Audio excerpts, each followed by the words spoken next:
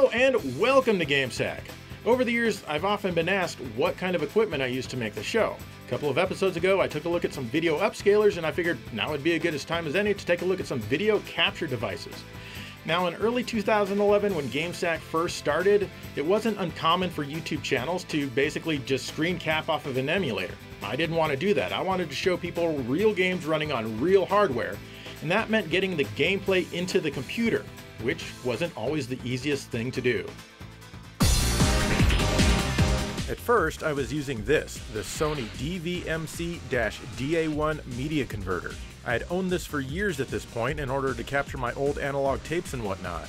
Basically, this takes analog composite or S-video signals in NTSC or PAL plus stereo audio and converts it into the DV codec, the same data stream used in mini DV camcorders and the like. This is sent via FireWire, otherwise known as IEEE 1394, to my Mac and captured as a 720x480i QuickTime file right in Final Cut Pro 7, or any Final Cut Pro version actually. And that's really all that this little device does, convert an analog signal to digital. It treats 240p video as 480i, but since GameSack was 30 frames per second at the time, you couldn't see any shimmering caused by the forced interlacing. If you place those files on a 60 frames per second timeline though, then you will get all 60 frames, or fields rather, without any combing artifacts. The good news here is that if a game switches from 240p to 480i or the other way around, that is absolutely seamless and there's no way to trip this device up. Unfortunately, the DV codec just isn't very good at all. The blues are very low resolution, as are the reds, as DV is a 411 codec.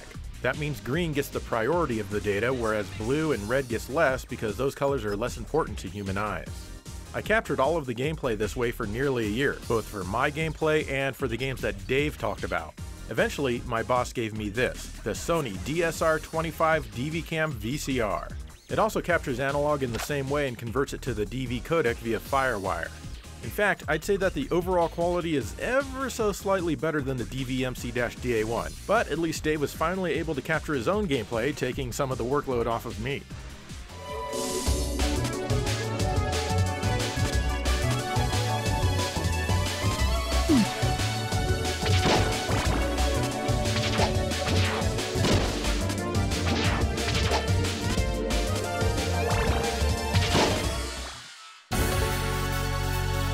The first video capture device I ever spent a lot of money on, specifically for video games, was the BlackMagic Intensity Pro from, well, BlackMagic Design. This is a PCIe card with HDMI in and out, as well as a multi-purpose analog port. This uses the BlackMagic Media Express software to capture, and it writes the video as an Apple ProRes QuickTime file, which is still the video industry standard to this day. The app is pretty good, but you'll need to select the exact frame rate and resolution of your source before you can see it.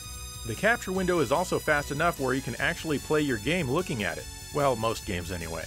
For me, this was the only way I could capture gameplay in HD at the time. Unfortunately, the intensity tops out at 720p 60 frames per second when it comes to game capture. This was pretty much fine back then. It can do 1080i, but I wasn't interested in capturing interlaced video. Still, it does a great job for the formats that it can capture. Unfortunately, it won't see 240p signals at all for most retro game consoles. The software and firmware was updated regularly, and eventually it could see 240p, such as this from the Saturn, but only if it were running at the exact broadcast specifications when it came to the frame rate. However, the actual captured file runs at twice the speed as it should, which of course renders it completely unusable. It just doesn't understand 240p. Games that are interlaced like Virtua Fighter 2 though, capture fine in 480i. Or 525i as BlackMagic calls it. One great thing about the intensity is that it can capture full 7.1 surround sound audio discreetly, and it's not limited to stereo like other wimpy capture devices. Seriously, other manufacturers of capture devices really need to step up their game in the audio department. I also purchased a BlackMagic Intensity Shuttle Thunderbolt, which works exactly like the Pro in every single regard, except that it's external. Neither device will work with the FrameMeister, even if it's outputting 720p in any of its modes. Unfortunately, the extremely strict adherence to broadcast specs means that you pay more and get a lot less when it comes to BlackMagic's line of capture devices.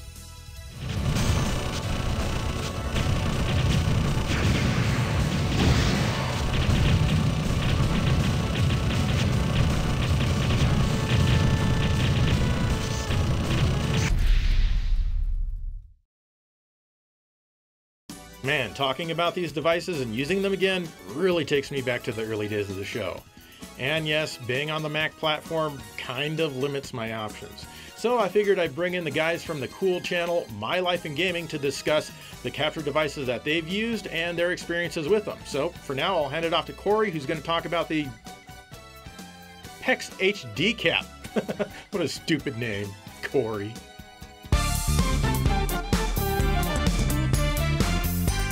Believe it or not, when Try and I set out to record the best possible gameplay from original console hardware, we had no intention of starting a YouTube channel. It's just that after we dumped all this time, money, and effort into our setups, it made sense to just do something with it. So we started My Life in Gaming in 2013. We spent the first couple of months making pristine, razor-sharp game capture look as bad as possible by dubbing it the VHS tapes before we found our true niche. Breaking down what we learned from testing, research, and tons of trial and error to help people get the best video quality from their original game systems on their high-definition televisions. For a while, Micomsoft's XRGB Mini FrameMeister seemed like it was the end game, but over the years, it's turned into a bottomless pit of upscaling devices, console mods, video cables, and of course, capture cards to record the footage with. Like Joe, I spent a lot of money on a BlackMagic design capture card. In my case, it was the Intensity Pro, an internal capture and output PCI card that worked great with 6th generation consoles. But since BlackMagic makes broadcast level devices, they adhere strictly to professional standards. And if I've learned anything since I've gotten into all this stuff, it's that classic consoles didn't always respect these standards. Thanks to a tutorial on videogameperfection.com, I was enlightened on StarTech's PEXHDCAP, an internal capture card that accepts HDMI, DVI, and analog audio and component video signals via a dongle that connects to a DIN-style input. This is great, but the big appeal of this card is just how willing it is to work with a number of resolutions, ranging from 240p up to 1080i. It also handles various off-spec refresh rates like a Pro, making it essentially perfect for retro consoles. In fact, it works so well that I later upgraded to a newer version of the same card, the PEXHDCAP60L, which added 1080p 60 support, making it a great choice for modern consoles as well.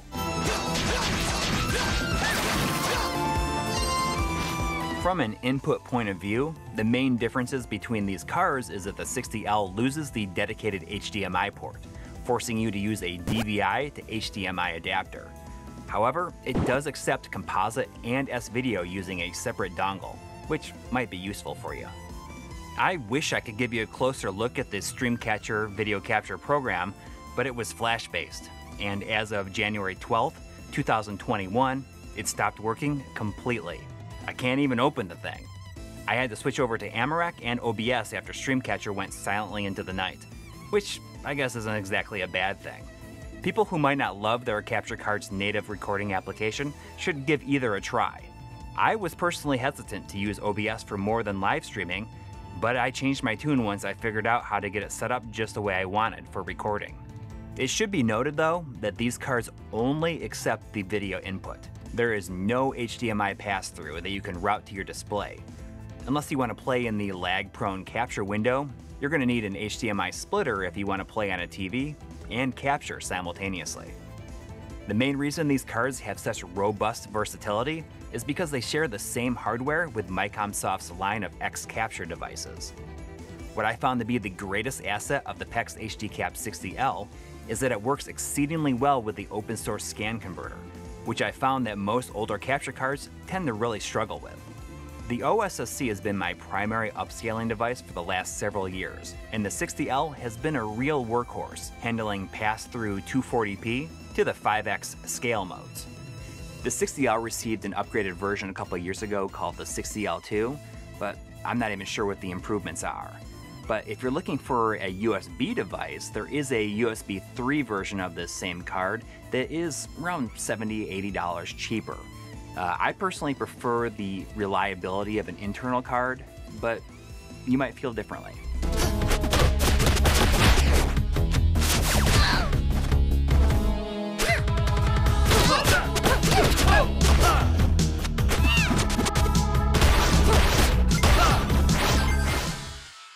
In early 2014, I picked up one of these pieces of trash. That's right, this is the Mac Pro trash can.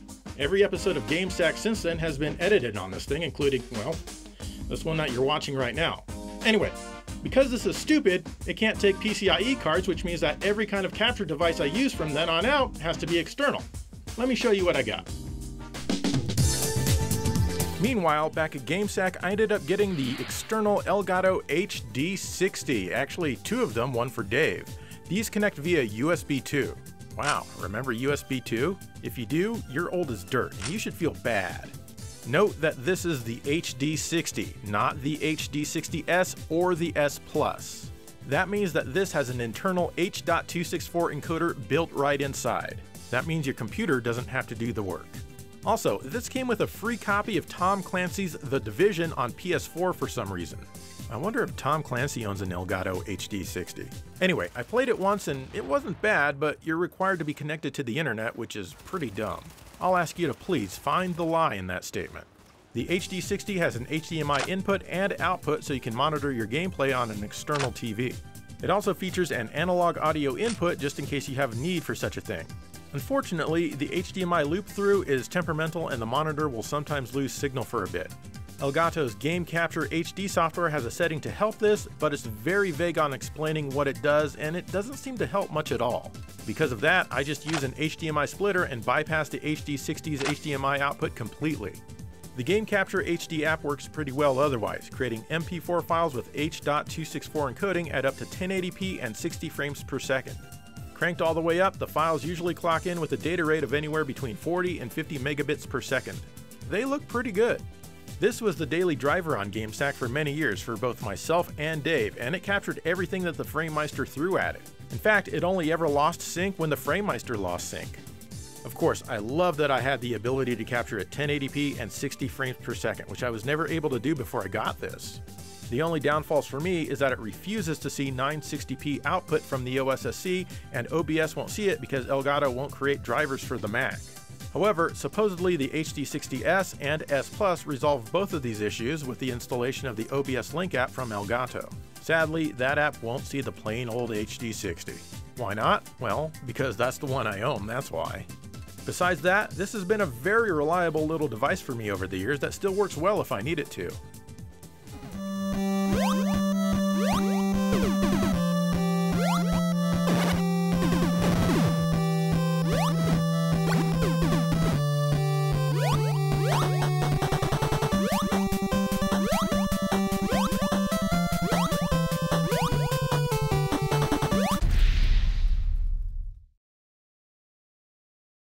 I eventually found an external AVerMedia solution for my trash can.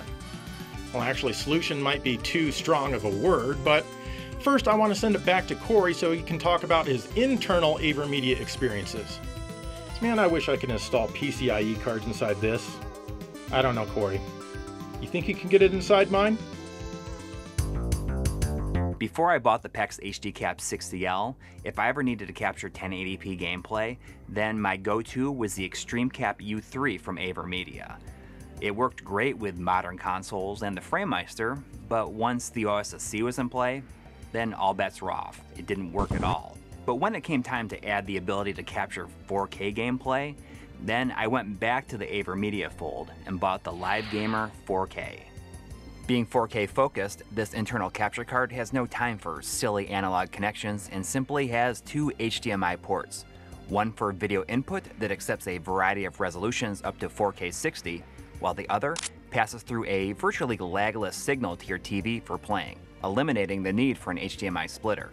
This device can also handle lower resolutions at higher frame rates, which is something that I've never really had a need for, but could be important for you if you capture PC games or just want to take advantage of the 120 FPS modes in the newer consoles. The other big key feature is HDR support, which stands for High Dynamic Range. If you choose to record footage in HDR, keep in mind that the viewer will need a display that supports it, or else the image will look all washed out with a gray hue to it. What's cool about the LiveGamer is that if you want to play in HDR but want to capture gameplay in standard dynamic range, it will apply the color information to the capture to make it look correct, a process called tone mapping. It's not always perfect, but I'm guessing you won't notice in most cases. AVerMedia's recording program, Rec Central, has gone through some big changes since I first used it with my XtremeCap U3. It gives you plenty of quality options for you to adjust, such as resolution, bitrate, and frame rate. Depending on your GPU, you can even record in H.265 HEVC. While the quality to file size ratio is amazing, I experienced occasional compression glitches from time to time. If you want to stay away from Rec Central, the 4K works seamlessly in OBS. Even the HDR tone mapping works properly. As an aside, one of my favorite uses of the LiveGamer 4K is to hook my Panasonic GH5 DSLR camera up to it via HDMI and record 4K B-roll directly to my PC when I'm in a time crunch. Compatibility with different retro gaming scalers is decent, but is also where we run into some snags. As I've learned over the course of the last couple of years, it's far from perfect in this category. Many of the OSSC's higher resolutions aren't supported natively by the LiveGamer, so instead of just preventing you from recording at all, the card will scale the video to the nearest appropriate resolution it likes. I've used the OSSC's 960p mode heavily over the years, since it's a great catch-all for upscaling tons of different resolutions. The AVerMedia doesn't like this resolution, and while it'll see and display the correct resolution in Rec Central, the file you'll generate from recording will be 1280 by 1024, which stretches the image slightly vertically. Sure, the LiveGamer works with the OSSC's 5X mode, which can be a rarity in capture cards, but using any of the 5X formats outside of 1920 by 1080, such as 1200p, will be inexplicably forced by the card to 2560 by 1440. I wonder if AVerMedia could add more resolutions to this card. It's super annoying. Just like many other capture cards, the LiveGamer struggles with the SNES and NES through certain scalers. You might experience occasional video drops or sound hitches that cause the audio in the recorded file to go out of sync. Heck, this can even happen with the PEXHDCAP from time to time.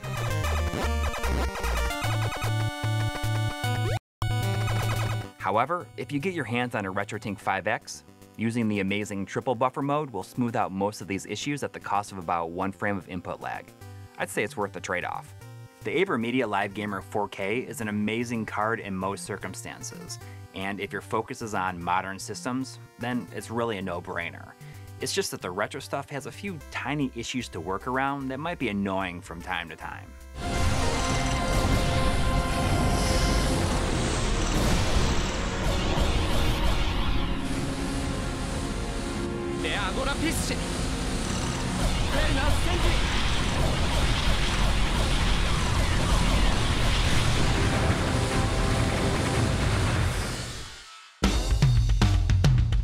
This here is the AVerMedia LiveGamer Portable 2.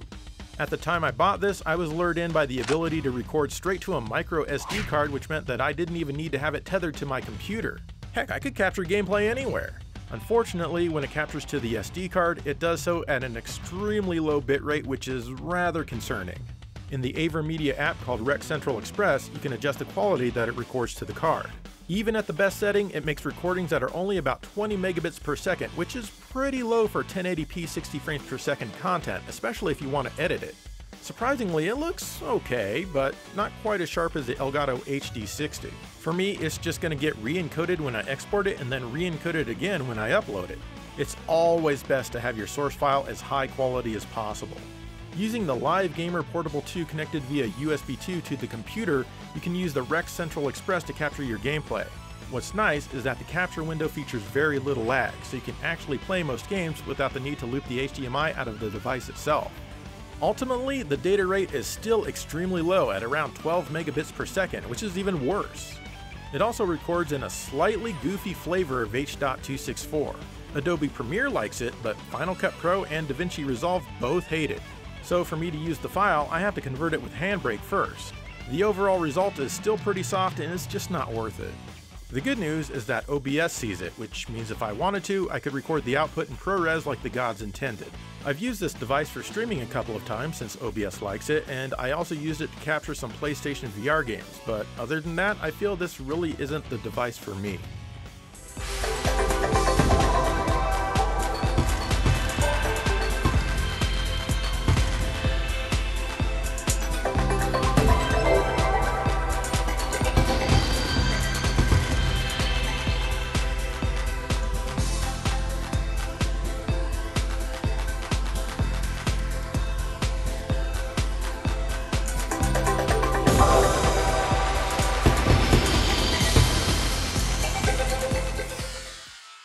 Now, Coury is way too polite to mention that he didn't exactly have a world-class experience with AVerMedia's customer service team. Well, I'm not polite at all, so I don't mind saying it for him. Actually, all he did was ask for more resolutions and they just didn't respond. Anyway, let's take a look at another interesting device that doesn't need to be tethered to a computer. Well, interesting on paper anyway.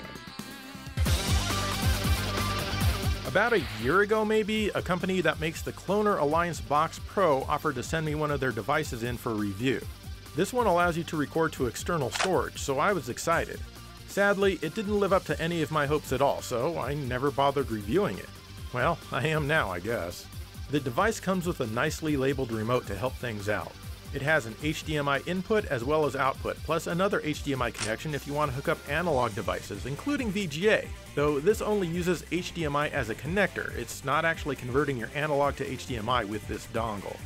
In the menu, you can adjust the settings to allow for a bitrate at up to 16 megabits per second. Yeah, that's pretty low. You connect your storage device via USB, but it has to be formatted as FAT32. They say you can also use NTFS, but they recommend FAT32 over that. This means that long recordings are split up if they grow over 2 gigabytes in size. Kind of weird since FAT32 has a file size limits of 4 gigs, so I'm not sure why they split it every 2 gigs. As a result of the low bitrate, a lot of details in your capture can get lost. But that's not this device's biggest sin, oh no. You see, it only records at 30 frames per second. It simply throws away half of your frames. Yikes and no thanks. Interestingly, you can schedule recordings in the menu system if you want to use it like a DVR. If you hook it up to your PC via USB and press the PC button, OBS won't see it. So yeah, this thing definitely is not for video games.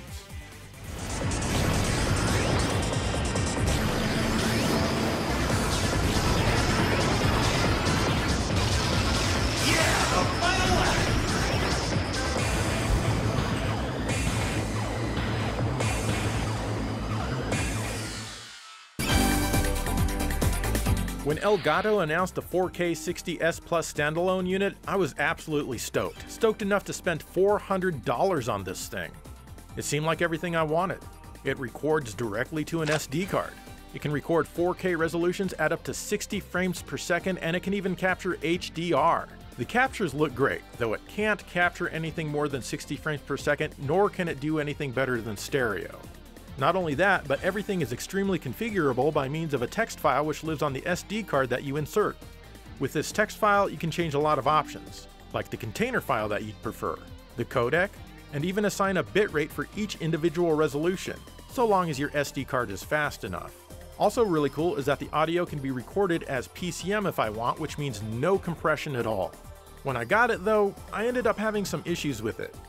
It worked mostly fine for modern consoles, but boy oh boy did it hate the Framemeister. Not only that, but when recording retro game systems, the audio would drift out of sync rather quickly, especially on the NES and the Super NES. Play for too long and the audio would be dozens of seconds out of sync on your capture.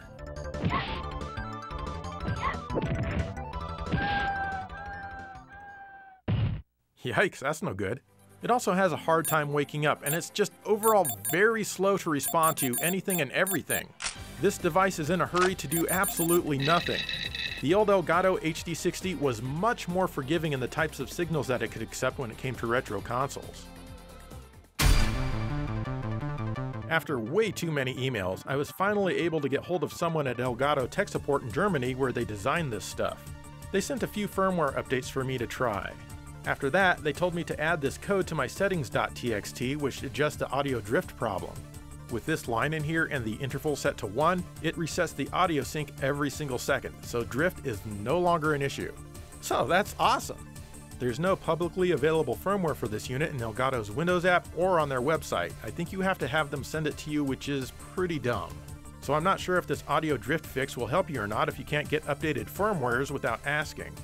After this, they had me try to update my firmware once more, which bricked my unit. So they sent me another one with that firmware update already applied. The unit still gets confused and takes forever to sync, and it will make your TV drop pictures several times just inserting a card as it gets ready.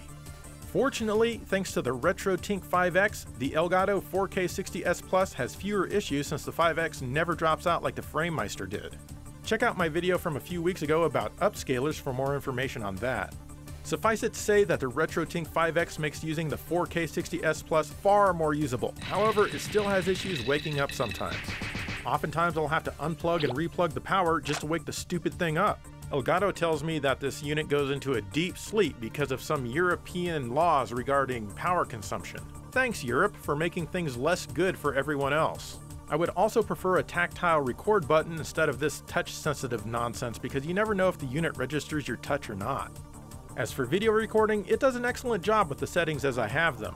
It records in 720p, 1080p, and 2160p just like it claims. There are settings for 1440p in the settings.txt, but sadly it will not see 1440p video at all. Actually it will if you use the 4K Capture Utility app on Windows, but if you're just using it as a standalone unit with an SD card in there, nope, it's not gonna see it. Nor will it see 960p from an OSSC. Unfortunately, OBS doesn't see it at all when using the Mac.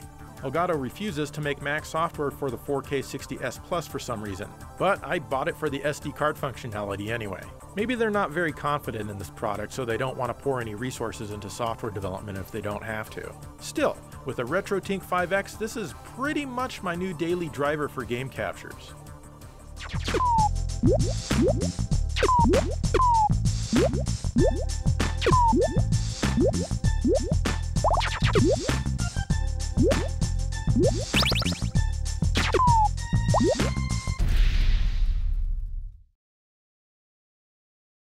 Well, it turns out that Coury is just a wee bit upset with me for sharing something with you that he told me in the strictest of confidence about the AVerMedia customer service experience.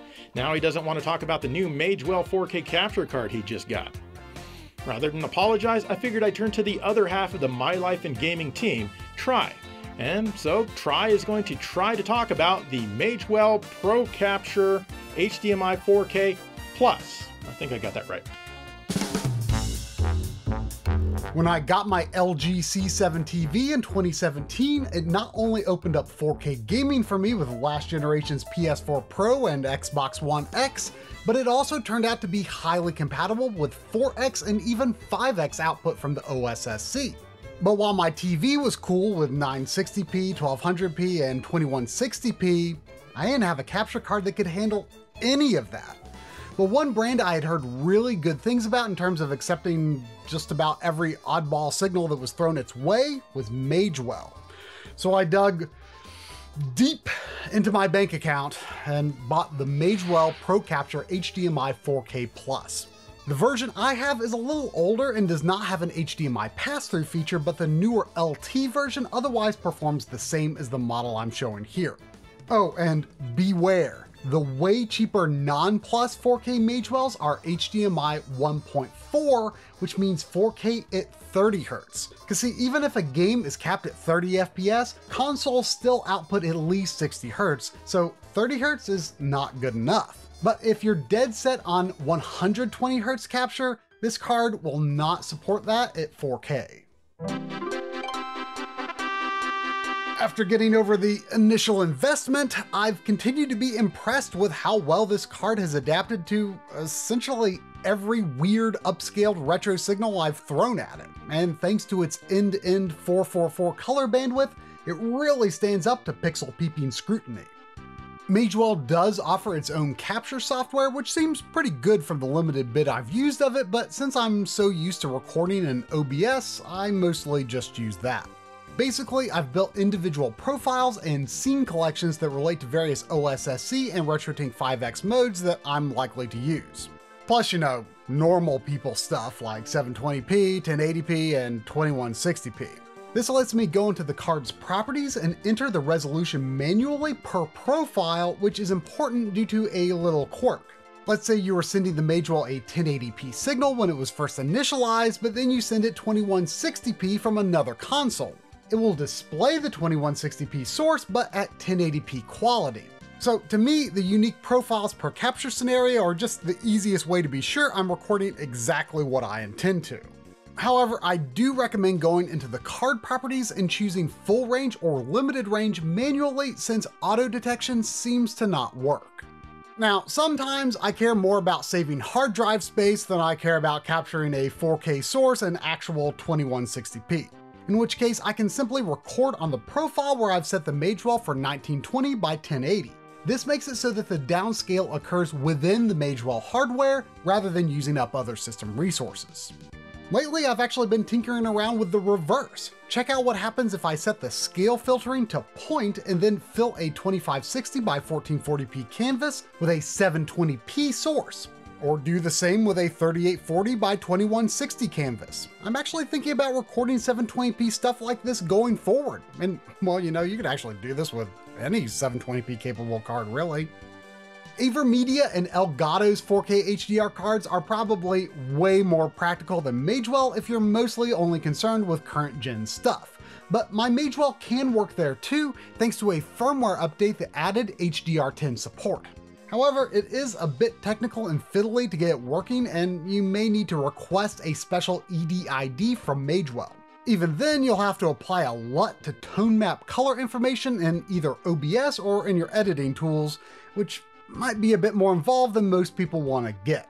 But it is a really powerful card and can be easy to use for most things, but I just haven't fully embraced it for HDR recording yet, although that could change if I figure out how to get the feature working with a bit less hassle. But you know, if 4K capture just isn't even on your radar yet, I know that Joe's been using an external Magewell device that might suit your needs without having to spend, you know, nearly $1,000 frickin' dollars. Thank you, Try. I do indeed have a Magewell device. Now, it's not as fancy as the Pro Capture HDMI 4K Plus, but I do really like it.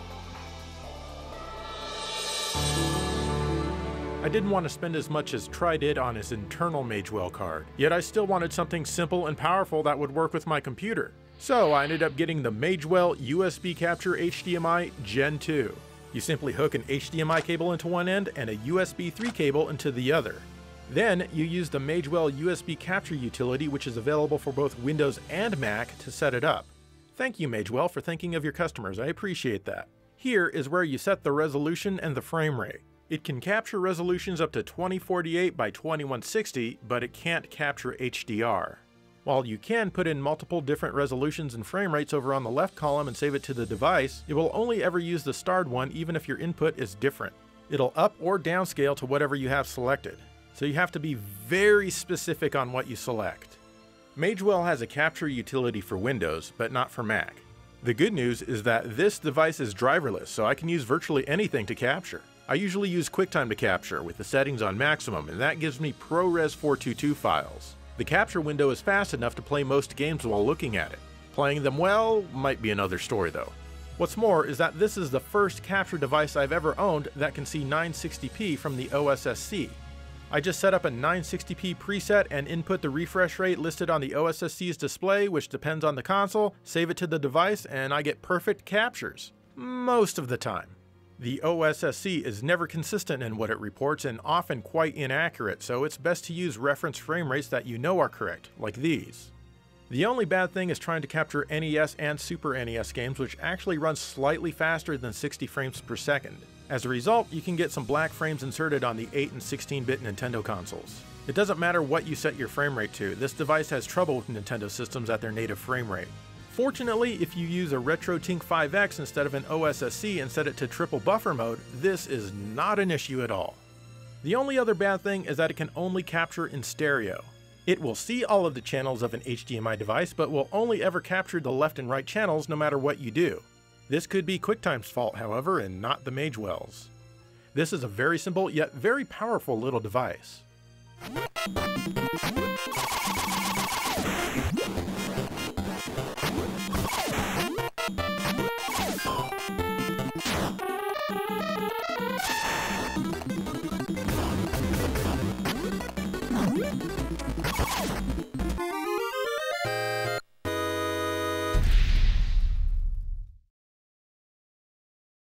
Well, there you go, a bunch of capture devices along with their quirks and advantages. I am super happy that the capture device technology continues to advance, which technology tends to do, but I'm glad that it happens. Anyway, do you have a favorite capture device, or do you just not have any use for them at all? Let me know. In the meantime, thank you for watching GameZag.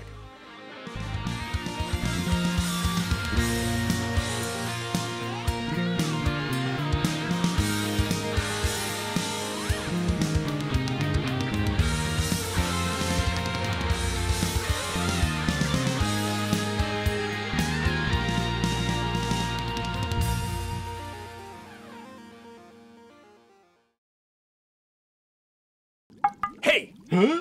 You still don't have a Sega CD? Well, actually, I do. What are you doing? Waiting for Nintendo to make one? See, I even have two. This is the Model 2. You have seen the games, haven't you? I guess not. Wrong answer, man. Huh? Show 'em!